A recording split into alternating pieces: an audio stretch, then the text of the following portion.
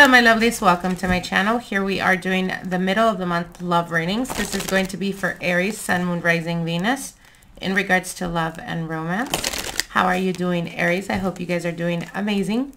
Let's see what Spirit has for you guys for the remaining of the month of September 2021 in regards to romance, in regards to love. Spirit guides, what are the messages that you have for Aries, Sun, Moon, Rising, Venus?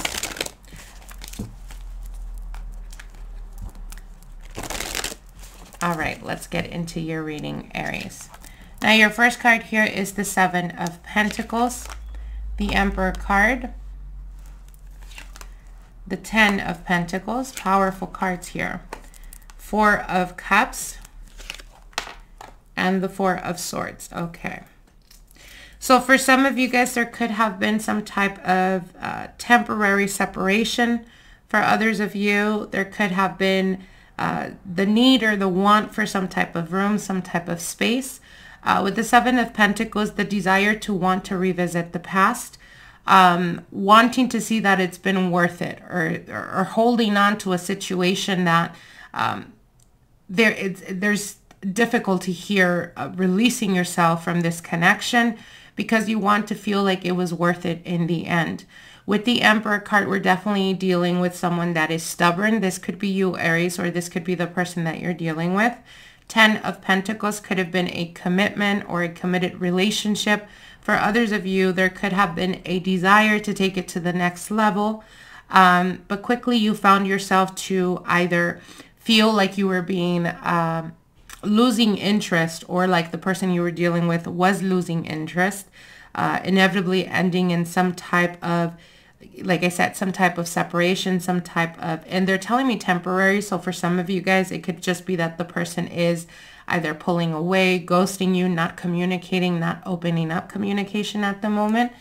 Now the person that you're dealing with has the Justice card, maybe dealing with a Libra, Aries, Gemini type of energy here, Princess of Swords, Queen of Swords, Nine of Cups, and the Ace of Pentacles. Okay, so off the bat, what I can tell you, Aries, is there is definitely some type of reconciliation. If there was an ending, a separation, or a temporary break, that is going to be very passing, as I do see them coming to terms or making a decision of wanting to continuously keep putting effort in this connection.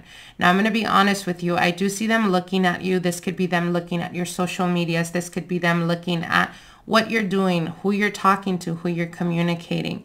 Queen of Wands always indicates a lot of confidence. So what they're telling you here in essence is, if you're wanting to draw the person back to you, it is crucial and very important to keep yourself busy.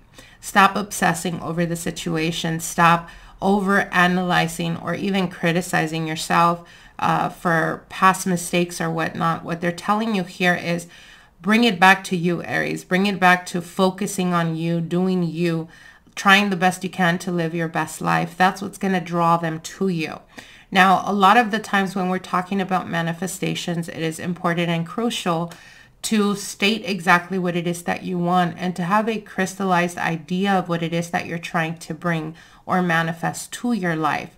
And also taking the time to putting it there or placing your petition and stepping back and going on with your life. So what they're telling you in essence here is, don't stop your life or don't put a pause in your life because there's been some type of separation or some drawing back on your person of interest side.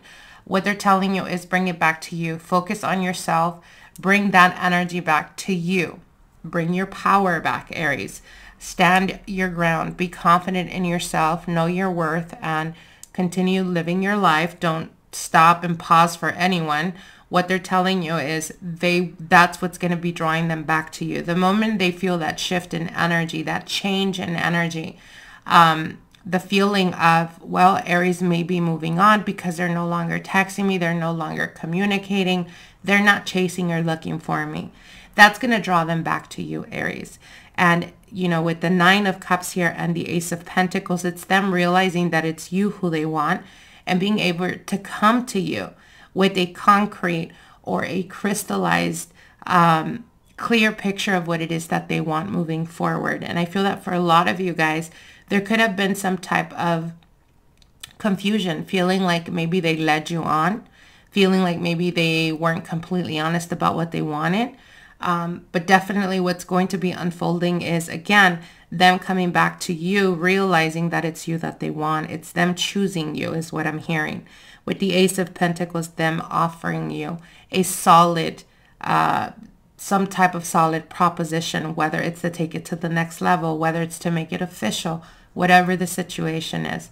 But ideally what they're telling you here in this, in these cards is essentially to bring it back to you, to make it about yourself and learn to make yourself a priority. A lot of the times, sometimes, you know, people say selfishness is a bad thing. Not necessarily, because if you're on the other end of the stick where it's usually you the one that ends up giving or putting or going above and beyond for other people, sometimes we have to pull our energy back and allow them to step up and to prove themselves, or to prove how bad they want us in their life or where they want to place us in their life. So again, bring it back to you, Aries. I wish you guys the very best, and we'll see each other soon.